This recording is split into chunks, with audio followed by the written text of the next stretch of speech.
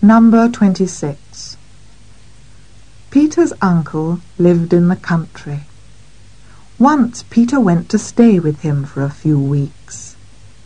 Whenever they went for a walk or for a drive in the car and they passed somebody, his uncle waved.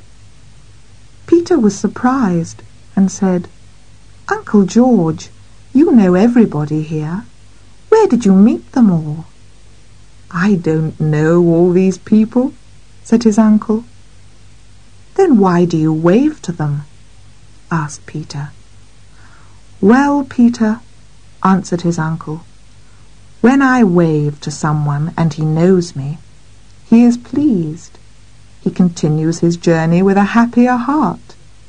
But when I wave to someone and he doesn't know me, he is surprised and says to himself, 'Who is that man? Why did he wave to me?' So he has something to think about during the rest of his journey, and that makes his journey seem shorter.